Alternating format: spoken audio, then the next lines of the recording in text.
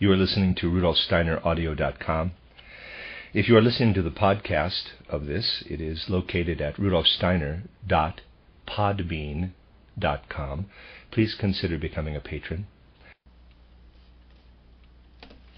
Lecture 3 of the lecture cycle by Rudolf Steiner, the Gospel of St. John and its relation to the other Gospels. This is the synopsis of it. Fourfold nature of man, in waking and sleeping, and its reflection in man's physical organism. Physical body as oldest component of man, more perfect than etheric and astral bodies. Physical body perfected through earlier stages of evolution. Stages of planetary evolution: old Saturn, old Sun, and old Moon. Separation of Sun and Moon during old Moon evolution, and its significance for quote-unquote men of that epoch. Bull, lion, and eagle men on old Moon, their spiritual counterparts on the Sun. Old Moon followed by Devakan or Pralaya until emergence of Earth, when ego is added to man. Recapitulation of earlier epochs on Earth. Separation of Sun and Moon. This succession described in prologue of John Gospel. First Logos, Saturn, then life, Sun, then light, Moon. Luke's informants as, quote, servants of the Word, unquote, or Logos. Rediscovery of these truths through spiritual science. And now, Lecture 3. Those of you who have been attending my lecture cycles or single lectures on spiritual scientific subjects have had various facts of the higher worlds presented from many different aspects, and various beings as well were introduced to us in one realm or another and were shown from different sides. In order to anticipate any possible misconceptions that might arise, I should like to point out today that when these beings and facts are considered, now from one angle, now from another, a superficial view might see contradictions. But if you look more closely, you will see that these complicated facts of the spiritual world can be clarified only by throwing light on them from many sides. It is necessary to say this because certain facts with which most of you are already familiar from one aspect must in part be illuminated today from another, a new angle. We need only turn to that most profound document of the New Testament, familiar as the Gospel according to St. John, and read the pregnant words which we quoted yesterday, in order to sense the literally endless enigmas of cosmic and human evolution hidden in the opening words of this Gospel. In the course of our observations, the opportunity may present itself to show why the great narrators of spiritual events often expressed precisely the mighty, comprehensive truths in such a concise, paradigmatical form, as we find in the opening verses of the John Gospel. Today we will return to certain well-known facts of spiritual science, treating them from an aspect differing from yesterday's, and see in what form we meet them again in the Gospel of St. John. Let us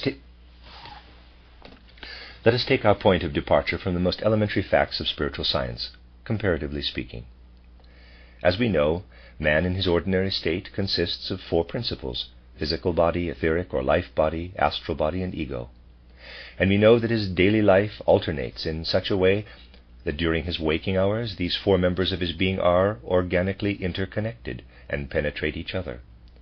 Whereas during sleep, while the physical and etheric bodies remain in bed, the astral body and the ego-bearer, we may call it simply the ego, are removed. Now there is one point we must thoroughly understand today. The human being of the present stage of evolution contains this fourfoldness of interpenetrating bodies as a necessary condition.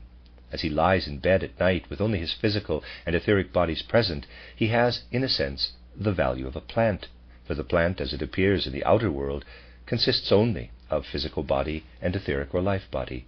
It bears no astral body or ego, and is thus differentiated from the animal and from man. The animal is the first to have an astral body, and man an ego. Hence it can be said that during sleep, when his physical and etheric bodies alone remain in bed, man is in a sense a plant-like being. But again, he is not like a plant, and this must be rightly understood. In the present age of free and independent being, having neither astral body nor ego, but consisting solely of etheric body and physical body, must have the appearance of a plant, must in fact be a plant. On the other hand, man, as he lies asleep in bed, has grown beyond the value of a plant, because during the course of evolution he has added to his physical and etheric body an astral body, bearer of joy and sorrow, pleasure and pain, impulses, desires and passions, and also the bearer of the ego. But the acquisition of a higher principle always involves a corresponding alteration in all that pertains to the lower principles. If an astral body were added to the plant we see today as a being of outer nature, if this astral body were not only to hover over the plant but to permeate it, then what we see penetrating the plant in its substance would have to become animal flesh. That is because upon entering, the astral body would transform the plant in such a way as to convert the substance into animal flesh. And the addition of an ego in the physical world would entail an analogous transformation. We may therefore say that in a being like man, whose nature embraces not only a physical body but invisible higher supersensible principles as well, the supersensible members find expression in the lowest ones. Just as the inner qualities of your soul are superficially expressed in your features, in your physiognomy, so your physical body is an expression of the work performed by your astral body and ego. And the physical body does not represent merely itself. It stands as the physical expression of the human principles that are physically invisible. Thus the glandular system and all that pertains to it is an expression of the etheric body. Everything connected with the nervous system is an expression of the astral body, and all that is comprised in the circulation is an expression of the ego bearer. So in the physical body itself, we again have to take into account a fourfold organization, and only one who worships a crass materialistic world conception could classify the various substances in the human body as equivalent. The blood pulsating in our veins became the substance it is as a result of the fact that an ego dwells in us. The form and substance of the nervous system are due to the presence of an astral body, and the glandular system is the outcome of the etheric body.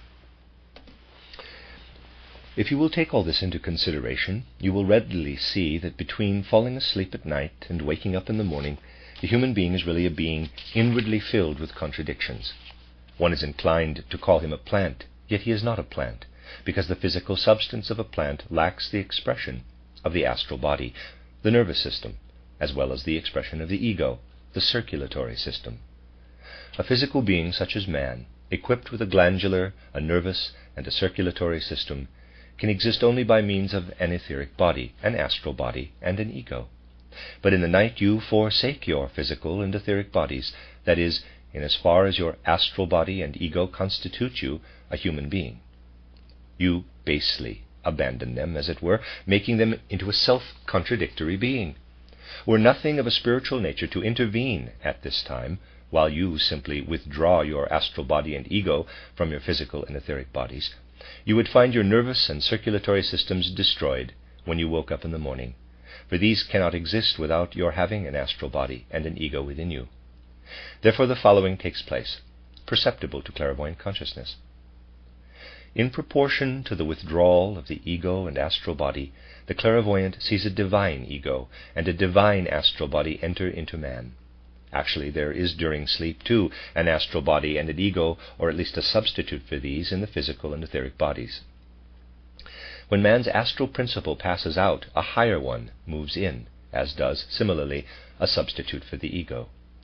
From this it is evident that within the realm of our lives, within their sphere, beings are at work that have no immediate expression in the physical world. What comes to expression in the physical world are minerals, plants, animals, and human beings. The last are at present the highest of the beings within our physical sphere, for they alone have physical body, etheric body, astral body, and ego. The fact that in sleep the astral body and ego withdraw from the physical and etheric bodies shows us that even today the former retain a certain independence, that they detach themselves, so to speak, and can live for a certain length of time every day, thus sundered from the physical and etheric vehicles. At night, then, we have the following condition. Just as the human physical body and the human etheric body are by day the bearers of the human ego and the human astral body, in other words, of the innermost principles, so by night they become the bearers or the temple of higher astral and ego beings. Now we look with different eyes at the sleeper, for the astral principle within him is a divine spiritual principle, and there is also an ego, but a divine spiritual ego. In a sense, it can be said that while we are asleep in respect of our astral body and ego, we are watched over, and the structure of our organization is maintained by these beings that thus become a part of our life, beings that enter our physical and etheric bodies when we ourselves abandon these. A great deal can be learned from a fact of this sort, and especially if taken in conjunction with certain clairvoyant observations, it can elucidate much concerning the evolution of man. What we shall now do is to correlate this difference between waking and sleeping with the great spiritual facts of evolution. The astral body and the ego appear, to be sure, as the highest and most intimate principles of man's nature, but by no means do they prove to be the most perfect. Even to superficial observation, the physical body is more perfect than the astral body. 2 years ago already, I pointed out here that the more closely we examine man's physical body, the more admirable it appears in its entire structure. Footnote lecture cycle held in Kassel from June 16th to the 29th, 1907, published in the GA number 100 in German as Human Evolution and Christ Perception, Theosophy and Rosicrucianism, the St. John Gospel. End of footnote. Not only does the marvel of the human heart or the human brain, when examined anatomically, satisfy the mind's acute intellectual thirst for knowledge, but whoever approaches these with his soul feels an aesthetic and moral uplift when he realizes how sublime and wise are the provisions made in this physical body. The astral body is as yet less advanced. It is the bearer of joy and sorrow, of impulses, desires, indulgence, and so forth. And we must admit that in order to satisfy his desires, man turns to all sorts of things hardly calculated to further the wise and ingenious workings of the heart or the brain. His craving for enjoyment leads him to seek satisfaction in things like coffee that are poison for the heart, thereby proving the astral body's craving for pleasures that harm the wisely contrived human heart. Yet for decades the heart withstands such poisons, consumed by man as a result of his astral body's craving for enjoyment. This proves that the physical body is more nearly perfect than the astral body. At some time in the future the astral body will be incomparably the more perfect of the two, but at present the development of the physical body is the most advanced. That is because it is actually the oldest principle of man's nature. The physical body itself furnishes the evidence that it was worked upon long before our earth came into being. The modern doctrine of the origin of the world grew out of purely materialistic conceptions, and what it teaches is nothing but a materialistic fantasy, nor does it matter whether it is called the Kant-Laplace theory or, in the case of a later one, something else. For comprehending the outer structure of our world system, these materialistic flights are undoubtedly useful, but they are of no avail in helping us understand anything higher than what the outer eye sees. Spiritual research shows that just as the human being passes from incarnation to incarnation, so a cosmic body like our Earth has experienced other configurations, other planetary conditions in the remote past. Before our Earth came into being, it was in a different planetary condition, called by spiritual science the quote-unquote old moon, unquote. This does not refer to our present moon, but to an ancestor of our Earth as a planetary being.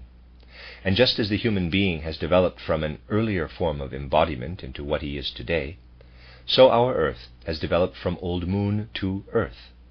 The old moon is a sort of previous incarnation of the Earth. Going still farther back, a previous incorporation of the old moon was the sun. Again, not the present sun, but an ancestor of our present Earth. And finally, the precursor of this old sun was the old Saturn. Those are the states our Earth passed through, a Saturn state, a sun state, and a moon state, and now it has reached its Earth state.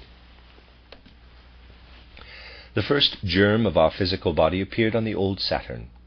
In other words, while nothing of all that surrounds us today existed on that primeval cosmic body, we designate the old Saturn, not the present planet, none of our animal or plant life, or even of our mineral kingdom, yet there were the first rudiments of the present-day human physical body. This physical human body was constituted very differently from what it is today. It was present in its earliest germinal state, then developed during the Saturn evolution, and when the latter was completed, the old Saturn passed through a sort of cosmic night, in the same manner in which man passes through a devachan in order to reach his next incarnation. Footnote: in this and the following pages, Rudolf Steiner uses the word devachan instead of the word pralaya, which he ordinarily uses for the condition of rest between two planetary conditions, whereas devachan is ordinarily used to designate a region of the spiritual world. It would appear from this lecture that the two Sanskrit terms can also be used interchangeably, as he explains later. End of footnote.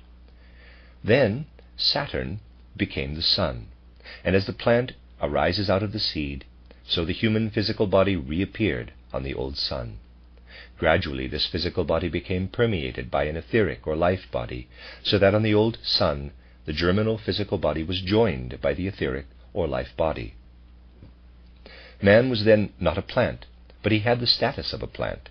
He consisted of physical body and etheric body, and his consciousness resembled that of sleep, the consciousness of the carpet of plants that is spread out around us in the physical world today.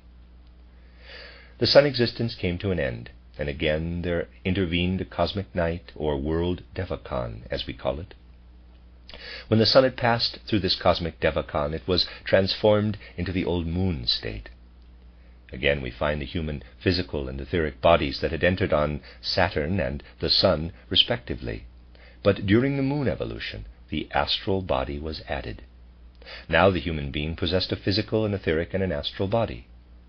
Thus you see that the physical body, having come into being on Saturn, was already passing through its third state on the moon, and the etheric body that had been added on the sun now rose to its second stage of perfection.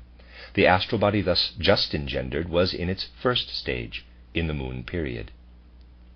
Something now happened on the moon that would not have been possible during the Saturn and Sun development. While, during the latter, man had been a comparatively homogeneous being, the following event occurred when the old moon had reached a certain condition of evolution. The whole heavenly body split into two members, a sun and its satellite, the moon, so that while in the case of Saturn condition and the old sun we have the evolution of a single planet, only the first part of the lunar evolution can be thus characterized. That is because in the beginning everything that constitutes our present Earth, Sun, and Moon was united in one single primordial cosmic body. Then two bodies came into being. What came into being as sun at that time was not our sun, nor was it the old sun mentioned above. It was a special condition that detached itself from the old moon as a sun condition, and along with it there came into being a planet outside of the sun encircling it, which again we call the old moon. Now, what is the significance of this division that took place in our Earth's predecessor during the evolution of the old moon? It lies in the fact that along with the sun, the higher beings and the finer substances withdrew from the whole stellar mass as sun, while the coarser substances and the lower beings remained with the moon. So during the evolution of the old moon we have two heavenly bodies instead of one, a sun body harboring the higher beings, and a moon body, the dwelling place of the lower beings. Had the whole remained united, with no separation occurring, certain beings who had developed on the sundered moon would not have kept pace with the sun beings. They were not sufficiently mature, and therefore had to detach the coarser substances and build for themselves a sphere of action apart. Nor could the higher beings have remained united with these coarser substances, for it would have obstructed their more rapid progress. They too required a special field for the development, and that was the sun. Now let us turn to the beings dwelling on the old sun and those on the old moon, after the separation. We have learned that the potential human physical body had its inception during the Saturn state, that on the sun the etheric body was added, and on the moon the astral body. Now, these human beings, or human ancestors, if we may so call them, on the moon had, in fact, remained with the moon when it split off. And these were the ones who could not keep pace with the rapid development of the sun beings, those who had gone with the sun and now dwelt within the finer substances and matter on the sun. This also accounts for their becoming coarser during the moon evolution. During this period, then, we have man in a state consisting of physical body, etheric body, and astral body. In other words, he had attained to the evolutionary stage of a present-day animal, for an animal has the physical, etheric, and astral bodies. But you must not imagine man on the old moon as having been really an animal. His form was very different in appearance from anything in the present animal world, and it would strike you as utterly fantastic if I were to describe it. Summing up, then, on the old moon we find what may be called the ancestors of present-day man, equipped with physical, etheric, and astral bodies, in whom these principles tended to become rigid after the division, to become coarser than they would have become had they remained with the sun. But all that had split off with the sun had also passed through this threefold development, the Saturn, Sun, and Moon evolutions. This, however, proceeded in the direction taken by the sun, whereas the ancestors of men followed the moon. These beings that went with the sun show a threefold organism, closely paralleling that of man. On the sun, too, were beings who had acquired three principles, so to speak, but these had become finer instead of coarser after the separation. Think of the process as follows. After the split, the human ancestors became denser beings than they were before. They tended to solidify, while corresponding beings on the sun became more rarefied. Through having acquired an astral body during the moon evolution, man, in a sense, descended to the level of an animal. But the beings that did not take part in this development, those that carried the finer substances with them to the sun, became finer. So while man was hardening on the moon, beings of lofty spirituality arose on the sun. In spiritual science, these beings may be regarded as the counter-images of what evolved on the moon. On the moon, men developed up to the rank of the animal, so to speak, although they were not animals. Now, in dealing with the animal kingdom, people have always quite justifiably distinguished between different grades of animals, and the animal men on the moon appeared in three grades, differing essentially from one another. In spiritual science, these are termed the grades of the, quote, bull, unquote, the, in quotes, lion, and the, in quotes, eagle. Those are typical configurations, as it were, of the animal world. The old moon was inhabited by the three groups, bull men, lion men, and eagle men. Although these connotations apply in no way to our present bulls, lions, and eagles, the deteriorated character of those primordial moon men, which we call lion men, is nevertheless expressed to a certain extent in the feline species. In the character of the hoofed animals there comes to expression the degenerated nature of the so-called bull men, and so forth. That describes the densified nature of man after a three-stage development. But on the sun dwelt the spiritual counter-images of these, also consisting of three groups. While the development of the astral principle on the moon was shaping these three different animal men, the corresponding spiritual men arose on the sun as angelical beings, spirit beings. These too are known as lion, eagle, and bull, but as the spiritual counter-images of the others. So when you contemplate the sun, you see spiritual beings whom you envision as the beautiful prototypes conceived in wisdom, while on the moon you find something like hardened replicas of what dwells on the sun. But something in the nature of a mystery underlies all this. These replicas down on the moon are not without connection with their spiritual counter-images on the sun. On the moon we have a group of primordial men, the bull men, and on the sun a group of spirit beings known as bull spirits. And there is a spiritual connection between prototype and replica, for the group soul is the prototype and acts as such upon the replicas. The forces proceed from the group soul and direct the replica down below. The lion spirit directs the beings who, as lion men, are its replica. The eagle spirit guides the eagle men, and so on. If these spirits up above had remained united with the moon, bound to their replicas and inhabiting them, their activity would have been paralyzed. They could not have exercised the forces needed for the salvation and development of the replicas. They understood that they had to foster on a higher level what was destined to evolve on the moon. The bull spirit felt I must care for the bull men, but on the moon I cannot find the conditions for my own progress. Hence I must dwell on the sun, and from there send down my forces to the bull men. And the same applies to the lion spirit and the eagle spirit. This is the reason for this development. Certain beings needed a more advanced sphere of action than those who were their physical replicas, so to speak. The latter required a lower, lesser field. In order to function effectually, the spiritual beings had to sunder the sun from the moon and then send down their forces from without. Thus we see on the one hand a development downward, so to say, and on the other an upward development. The evolution of the old moon as a cosmic period proceeds. By acting upon their replicas from without, the spiritual beings spiritualize the moon, with the result that the latter can in time reunite with the sun. The prototypes take their replicas back into themselves, absorb them, as it were. Another world Devachan comes about, a cosmic night. This is also known as a pralaya, whereas stages like Saturn, Sun, and Moon are called manvantaras. Following this cosmic night, there issues out of the obscurity of the cosmic womb our earth stage, whose mission it is to advance man to the level at which he can add the ego, or ego-bearer, to his physical, etheric, and astral bodies. First, however, all previous evolution must be repeated, for whenever a higher stage is to be reached, a cosmic law demands the repetition of all that has already taken place.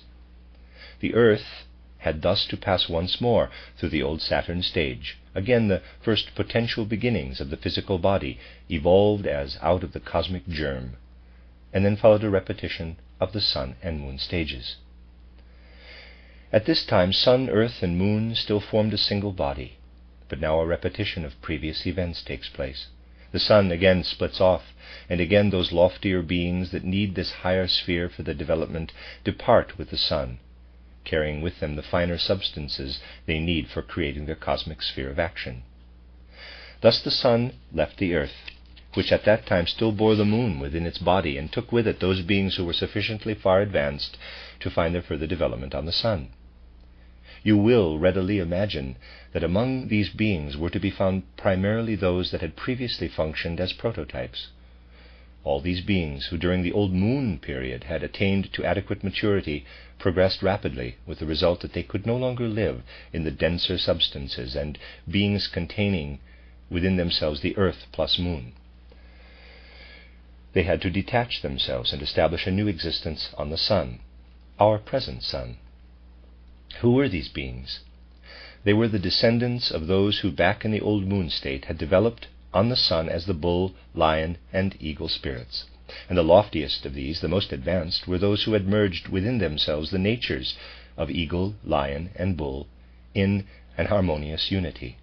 They are the beings that can be regarded as the human prototypes, spirit men in the true sense of the term.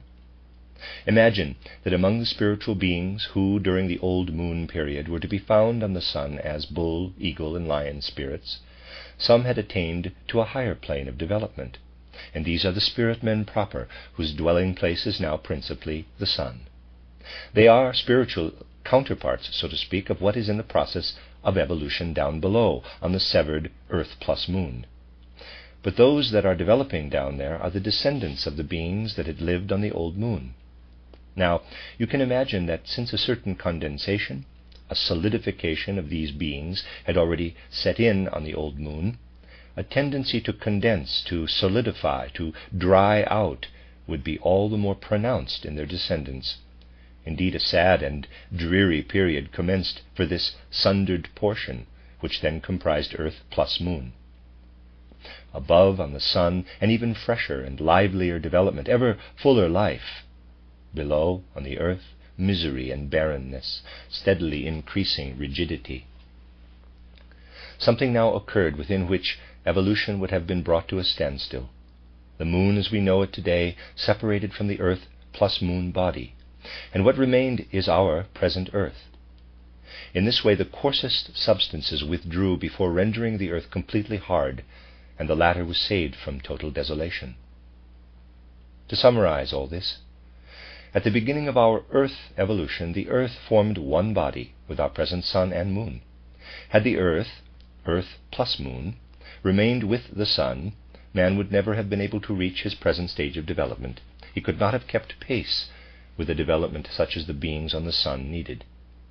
What developed up there was not man as he is on Earth, but his spiritual prototype, of which, as he appears in his physical body, he is really but an image.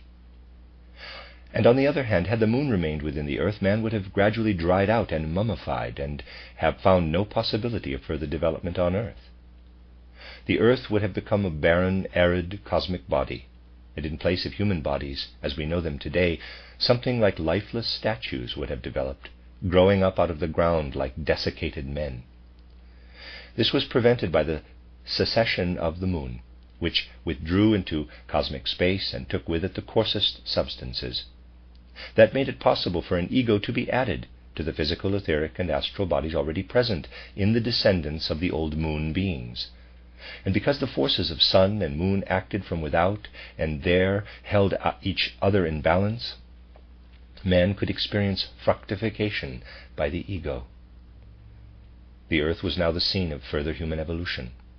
All that had come over from the old Moon represented in a certain respect a devolution, a development into a lower stage. But now the human being received a new impetus, an impulse upward. And in the meantime, the progress of those corresponding spiritual beings who had remained with the Sun steadily continued. What had become possible by means of the Moon's separation from the Earth? It can easily be pictured by making use of a comparison. Let us suppose we have a block of hard iron before us, and that our muscles are of average strength.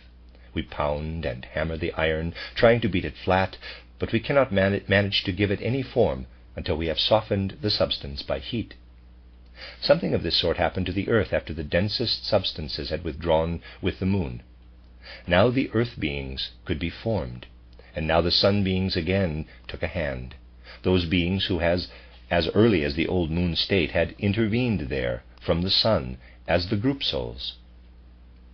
Before the Moon split off, substances were too dense, but now these beings whose sphere of action was the Sun asserted themselves as forces that gradually shaped and developed man to his present form.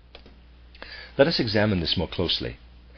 Imagine you could have stood on this ancient planetary body that consisted of Earth plus Moon. You would have beheld the Sun out in space, and if you had been clairvoyant, you would also have seen the spiritual beings described above. On the Earth you would have perceived a sort of solidification, a desolation, and it would have struck you that all about on the Earth was nothing but aridity and death. For the forces of the Sun could gain no influence over all this that was on its way to becoming a great cosmic graveyard. And then you would have seen the body of the Moon detach itself from the Earth. You would have seen the substances of the Earth becoming malleable and plastic, with the result that the forces descending from the Sun were once more able to act. And you would have seen the bull, lion, and eagle spirits regaining their influence over the human beings that were their replicas. You would have understood that the Moon, isolated, had lost some of its harmful influence through its withdrawal, for thenceforth it could act only from a distance, and that in this way it had rendered the Earth capable of receiving what the spiritual beings had to give. Tomorrow we shall see what sort of a picture presents itself to the clairvoyant when he traces the more remote phases of evolution in the Akasha Chronicle. We know that during the old Saturn stage, the first beginning of the human physical body was formed. What today we see as the physical human form first took shape on Saturn as though emerging from cosmic chaos. Then came the Sun stage, during which the etheric body was added to the first form of the physical. And on the old Moon, these were joined by the astral element in the case of those beings who continued their development on the sundered Moon, as well as of the spirits who had remained with the Sun. On the Sun dwelt the spiritual prototypes, on the Moon their counterparts on the animal level, and finally upon the Earth there had gradually evolved a condition under which man was once more able to receive into himself the astral element developed on the Sun during the Moon evolution, an element that now acted in him as a force. Let us now trace these four states as described in the Gospel of St. John. the exalted power which during the Saturn stage provided the spiritual germ of the physical human form, is called by the author of the John Gospel the Logos. The element that was added on the Sun and merged with what had arisen on Saturn he designates life, known to us accordingly as the etheric or life body. And what was added on the Moon he terms the light, for it is the spiritual light, the astral light. On the severed Moon this astral light effected a hardening, but on the Sun itself a spiritualization. What was thus engendered as spirit could and did continue to develop, and when, during the Earth evolution, the Sun again split off, the principle that had evolved during the third stage shone into men. But man was as yet unable to see what thus shone in from the Sun. It took part in the shaping of man, acted as a force, but man could not see it. What we have in this way come to recognize as the essence of the Saturn evolution, we can now express in the words of the Gospel of St. John, quote, "In the beginning was the Logos," unquote.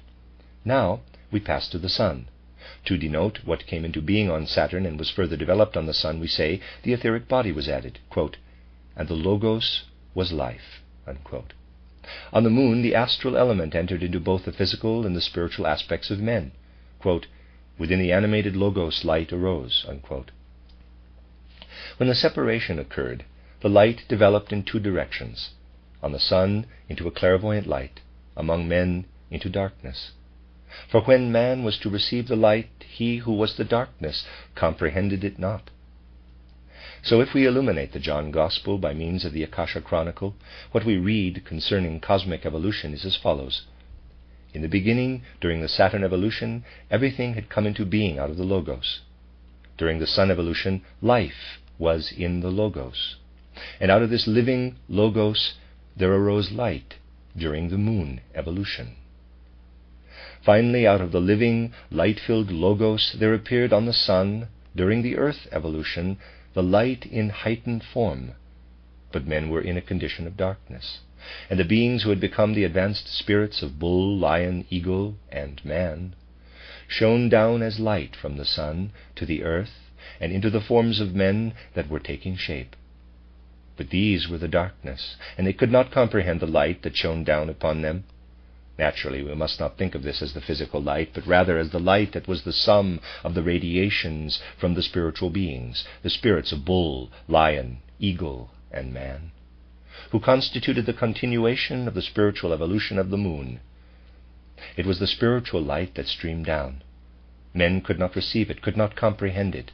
Their whole development was advanced by it, but without their consciousness taking part. Quote, "The light shone in the darkness, and the darkness comprehended it not." End quote. Thus does the writer of the John Gospel present in an exemplary manner these great truths. Those who knew them have always been called the, quote, "servants or ministers of the Logos, as it had been from the beginning," unquote. He who speaks thus was such a minister or servant of the Logos as it had been from the beginning. In the introduction to the Luke Gospel we find basically the same reference. Just read understandingly what the writer of the Luke Gospel says. His purpose is to report events as they occurred from the beginning, quote, "even as they delivered them unto us, who from the beginning were eyewitnesses and ministers of the Word," unquote. And we believe that these documents were written by servants of the Word, or the Logos. We learn to believe this when, by means of our own spiritual research, we see what took place, when we see how our Earth evolution came about by way of Saturn, Sun, and Moon. And when we then find that we can rediscover independently of all documents what is presented in the comprehensive words of the John Gospel and in the words of the Luke Gospel, we learn anew to appreciate these documents and to find in them their own evidence that they were written by those who could read in the spiritual world.